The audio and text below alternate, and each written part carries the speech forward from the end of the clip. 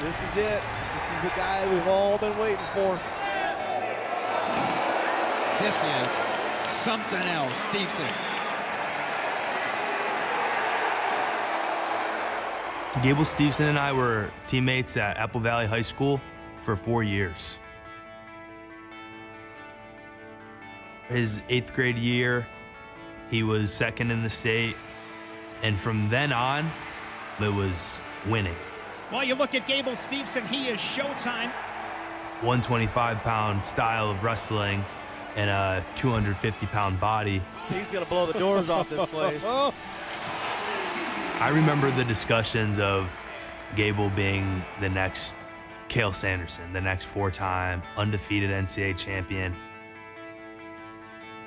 The feeling of having almost otherworldly expectations, it's tough. My story has been proving people wrong because I've just been behind. I've always been the underdog. I never was that prodigy or top recruit. But, you know, God blessed me with that unrealistic belief in myself. Coming into my freshman year, it was the #1 recruiting class.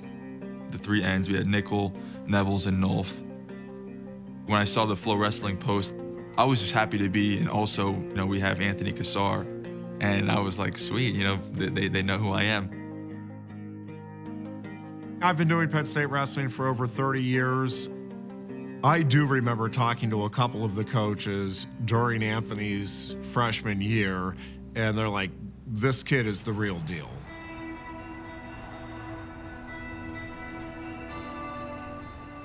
Going into the Big Tens, they're held in Minneapolis, Minnesota, in Gable Stevenson's backyard. Drives through, and that takes care of business. Gable Stevenson is riding a win streak dating back to high school of over 200 matches. And then he has just an unbelievable freshman season. Doesn't just go 30-0 going into the Big Ten finals, but he dominates everybody. The question is, can anybody keep it close?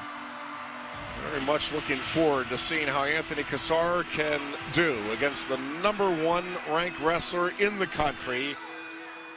As a teammate to both these guys, it was such an odd feeling. It was cool, but it sucked. Here we go. What you would believe is the top test of the year for the undefeated true freshman. They made Gable out to be a god. But I said to Anthony, Gable is going to be a champion, but not this year. This is your year. I had my doubts as to whether or not Cassar could win. It was almost shocking that we were into the 3rd period and Gable Stevenson had no takedowns on the board.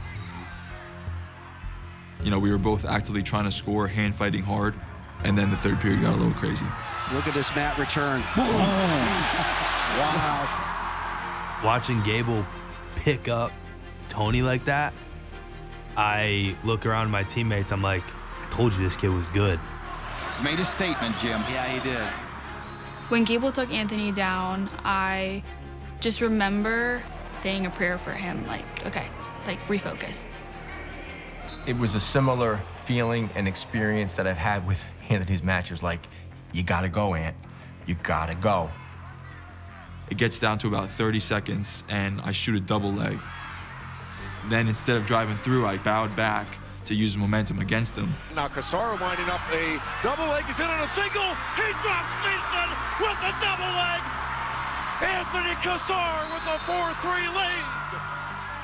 I didn't necessarily like scream, but my eyes started to well because I really believed it was gonna happen.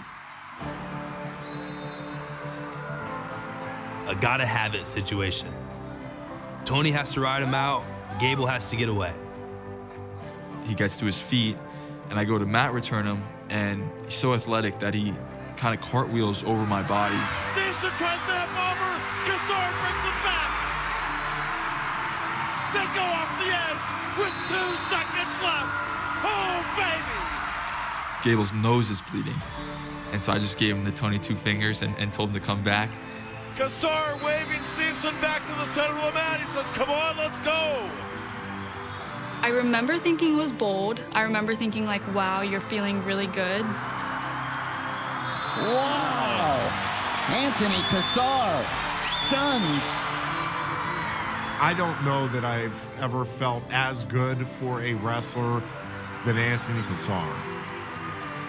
That moment, just even in the moment, it's like, oh man, that was special. Anthony Cassar wins the Big Ten titles. Cassar looks over, just that little moment of, yeah, I had it.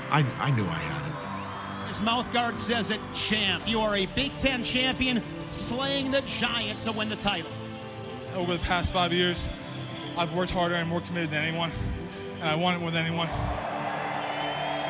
In one way, it's expected, but then the other way, the little kid inside of you is like, you're actually doing what you said you were gonna do.